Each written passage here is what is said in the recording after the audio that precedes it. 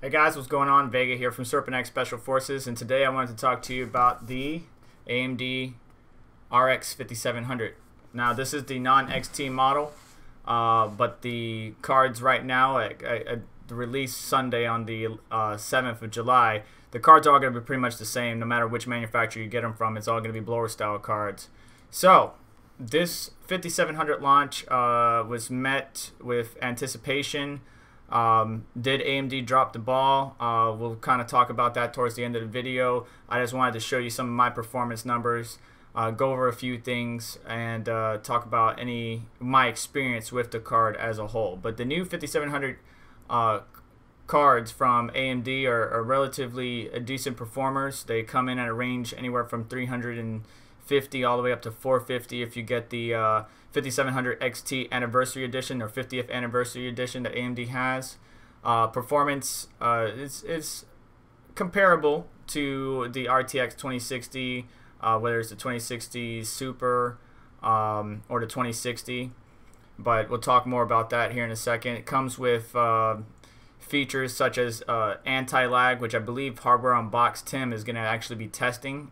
I wouldn't have the capability of testing that to its fullest, so check out his channel or their channel for that information, because I'm interested in them testing out the anti-lag, the AMD anti-lag, and see how it performs. Anti-lag, less lag equals more wins. Radeon anti-lag reduces latency dramatically, providing ultra-fast response time, giving you a dynamic edge over your competition. So that should be interesting. It does, the FreeSync capabilities of this card does work with my monitor, which I do have the Acer Predator XB272 27-inch. So it's a G.skill monitor, and it works perfectly fine with this card. And most of them, as we've noticed, Nvidia's released a bunch of monitors or compatible monitors that work with FreeSync and all that good stuff. So it's nice that I'm able to push my monitor refresh rate a little bit higher. It is a little bit more power conservative, but I guess it really depends on the test. We'll talk about that more here in a second. But let's talk about specs. So the 5700 has 36 compute units, a game frequency, which I guess you could say, I don't know if that wouldn't be the base frequency, because the base frequency is 1465, game frequency of 1625, and a boost frequency of 1725. Now with my card, depending on thermals, because all cards are dependent upon thermals, I was seeing an average around 1760, somewhere in there with the 5700. It's got 2304 streaming processors, and typical board power or power draw is 180 watts. It's running GDDR6, 8 gigabytes of it, memory interface 256-bit, bandwidth of 448, and a memory speed of 14 gigabytes per second. Compare that to the XT, which is a power draw of 225. It has more compute units, about 4 more. It has a higher game frequency of 1755, base of 1605, and a boost of 1905. But I have seen some people hit 2000 or a little bit, like right around 2000, right above it. And of course, it's got same 8 gigs of GDDR6, same 256-bit bus, 14 gigabytes per second, so on and so forth. This card is hot. We should have known that with blower style cards, they're gonna run hot. Now add-in board partners are speculated to be around in August, and I would agree with Steve or anybody out there who's recommending it. Wait for the add-in board partners. Wait for them to release open air coolers and not blower style coolers, because the cards would perform better. With the blower style card, I was sacrificing noise for performance. And speaking of performance, AMD's Wattman was a pretty good utility to use. They even have something in here where you can see there's manual, auto undervolt GPU, auto overclock GPU, and auto overclock memory. However, when I chose auto overclock memory, it pushed the memory up to 930, but there was big issues with that. Maybe it might be the drivers, maybe it might be the card, not entirely sure, but I know a number of other people have been experiencing it besides myself. For example, this is what we get. Anything over 900 megahertz on the memory is green or transparent green, or the system locks up. We've come to expect this over the years. When AMD releases a new product, the drivers or the initial drivers usually have issues, so give it some time and it should be fine. If you haven't bought the card, then by the time you do think about buying the card, it should be a lot better. The temps got up there. The GPU clock, we never did hit. I'm not sure why it's saying 1963 megahertz up here, because that's very much not true. I can't even get past, even with an 1850 clock and MSI afterburner here, I can't even get past 1830. I think 1830 was the highest I saw, and then 900 on the mem is the max that I could do as far as overclocks, which compared to stock, that's all it is. 1750 out of the box, 875 on the mem. So it's not much. And then of course the memory, the power limit's kind of more of like a placebo slider. I haven't seen anything. I haven't seen an improvement because this card is locked. They locked this card because they don't want it to compete with the 5700 XT, which is smart, right? You don't want to release a product that competes with your own product, because then people just get the lesser model, overclock and stuff like that. It'd be interesting to see if there's any type of physical mods or software mods that you can do to release that power limit so you can get the full potential out of the 5700. However, this thing does not come with a dual BIOS switch. At least I didn't see one on this card anywhere. So if you're going to flash the BIOS, if you don't know how to fix the issue and you don't have a dual BIOS, I would not recommend it. Just be aware of that. When I did play around with the AMD utility, the auto tuner put me at 1830, even though I could go up to 1850.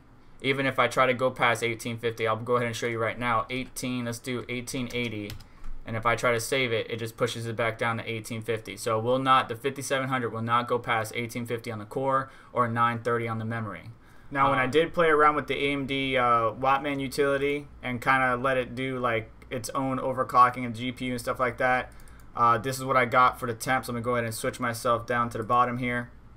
So we got a peak temp on the GPU core of 83. I don't know why hardware info is showing the memory as HBM temperature when it's GDR6, but the memory temperature was at 84C. The T-junction, or the hotspot temp that AMD records, is at 102C, which is still okay, but that's uncomfortable for me. We saw a peak wattage of 182 watts.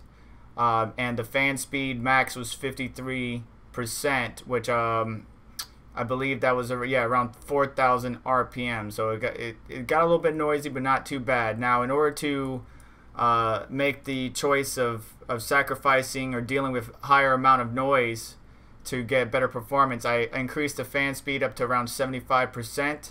That brought the core temperatures down to 70, and the memory temperatures as well down to 70. And then the hotspot or T-junction or junction temperature was around, it got up to about 84C. Averaging around 70 on the core when you increase your fans, and averaging around 82 on the hottest spot of the board. And then max power draw was 156 watts. So playing around with the AMD utility, you can auto-tune it. Maybe when the latest drivers come out, or a new revision of the drivers, it will perform a little bit better. But I just manually set mine to 1850 and 900 on the mem. As I said, be careful with the memory. Anything past 900 for me on this specific card, maybe I just got unlucky, just didn't work. So I'm just going to wait for the next revision of the drivers. So right now, let's get into some gaming benchmarks, throw up a couple of slides and information for you, and then we'll go over my overall thoughts of the product in this recent launch.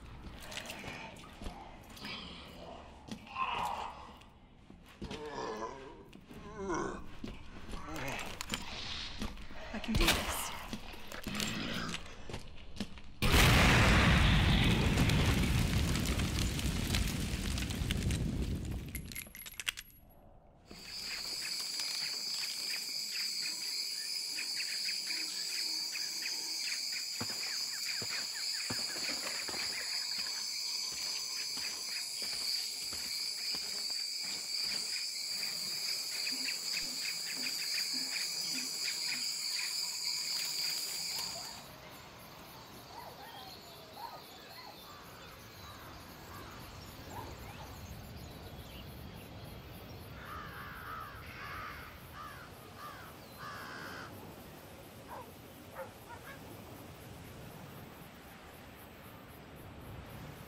auf Anton!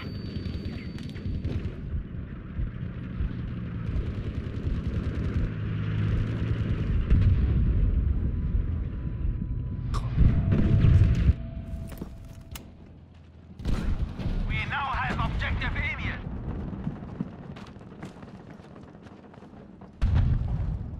Objective Thora is ours.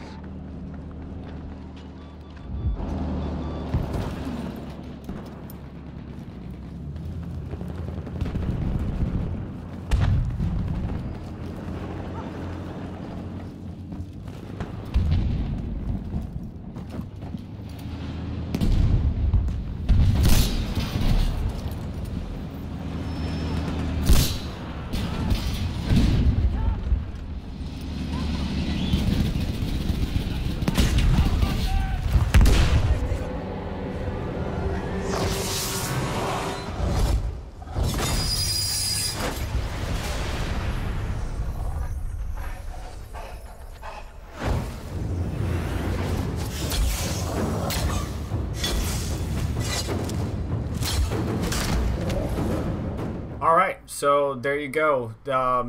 Basically, the RX 5700 is on par with, or it really, depending on the title, it's either going to beat the 2060 Super or the 2060 Super is going to beat it. It really depends on the title. I'm sure AMD's always been good about driver optimizations over time, so I'm sure we'll see better results. But it's all about price, and really, do you care about ray tracing? If you don't care about ray tracing, what's in your budget?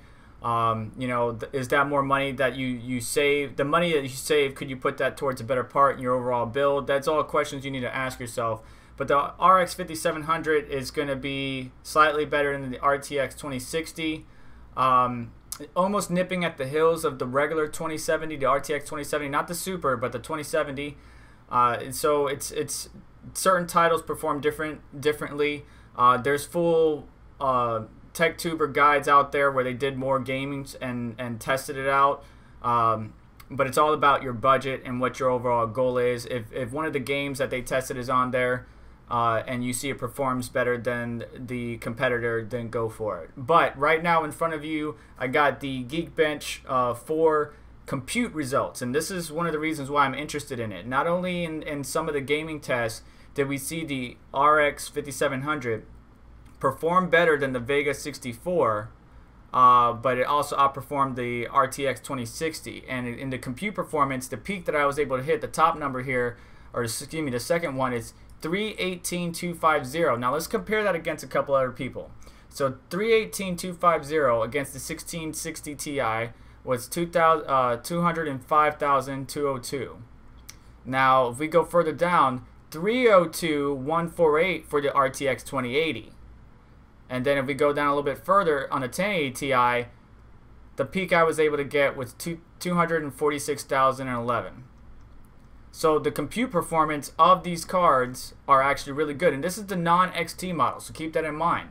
And then when we look at the Newegg chart, I went ahead and chose the RTX 2060, 2070 Supers, and the RX 5700 and XT. And you know, this is the featured chart. It looks nice. You know, we got the cards up there. Of course, we see the Asrock and XFX variant of the XT. But if we sort by the lowest price, watch what happens. It's AMD. Okay, so AMD is coming in. This is why they did the price cuts, and this is why Nvidia did their own price cuts prior to their launch. It's because the AMD, while it may not be competing at the high end, is bringing in a competitive edge at the mid-range, which is what we need. We need this competition to get fierce again, so that way these card prices will drop. Nvidia, in my opinion, was just going off on a limb and getting out too far out of a stretch and putting prices at ridiculous amounts. So hopefully we can see some initial price drops, which we did. We did see initial price drops, but what I'm talking about is additional price drops sometime in the future. So here we can see 350, 350, 350, all top row, and then we jump up to 399. So $400 for the RX 5700 XT, and they're all blower style cards. That's why I said wait for add-in board partners, so that way you don't have to worry about temps. The better temps you have, the better the overclock. Even though with the 5700, even if you did get better temps, I'm pretty sure you won't be able to hit those limits because, again, that card is locked. So maybe the 57, spend the extra 50 and get the XT, that's up to you. But the next competitor is $400 with the RTX 2060 Super. Now the RTX 2060 Super gets beaten by the 5700 non-XT, but the XT variant just beats it and the 2070. Where's the 2070? It's not on this row. Got to keep going. All right, there's a Gigabyte RTX 2070 Super for $499. So that's $500. When you can get a 5700 XT, maybe an add-in board model be like $450 or something like that. So that's $50 you're saving. And in some games and some titles, you're gonna beat the RTX 2070 Super. So it's really up to you. It's up to your budget. If I were you and you're interested in the AMD versions of these cards, one, not only wait because driver optimizations, AMD definitely needs to improve that, but two, also wait because there's going to be add-in board partners with better models. Maybe it might overclock a little bit better than the blower styles. Who's to say? But it is a good buy. It's good to see AMD back in the space, being competitive in the mid-range. I would like to see them in the high-end range, competing against the TIs, 28 Ti's. But that's a remarkable GPU. It sucks that the price is so high, but the reason Nvidia can price it so high is because there's no competition on that level. So hopefully we can see AMD sometime in the future bringing the competition to that high-end market, so that way we can see a price drop. Besides that, guys, like, share, subscribe, comment, all that good jazz. Let me know what your thoughts are on this AMD launch. The CPU version, or the CPU side of this launch, is absolutely remarkable. I am totally impressed with AMD. Their stock markets and investors are impressed. So it's good to see AMD back in the space. Welcome back, guys. Team Red.